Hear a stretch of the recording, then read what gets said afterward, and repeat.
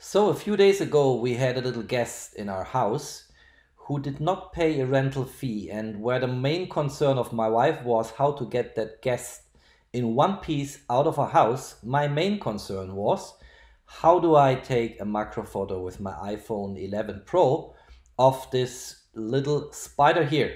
Let's get started.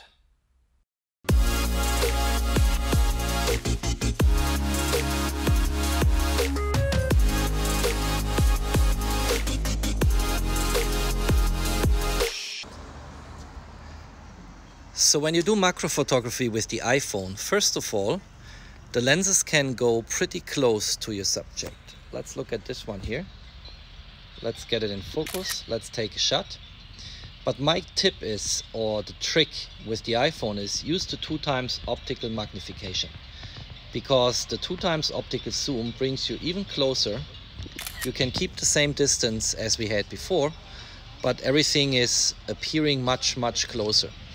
And since the optical zoom is a lossless zoom, so there is no digital magnification involved, you also have no loss of image quality in your final picture.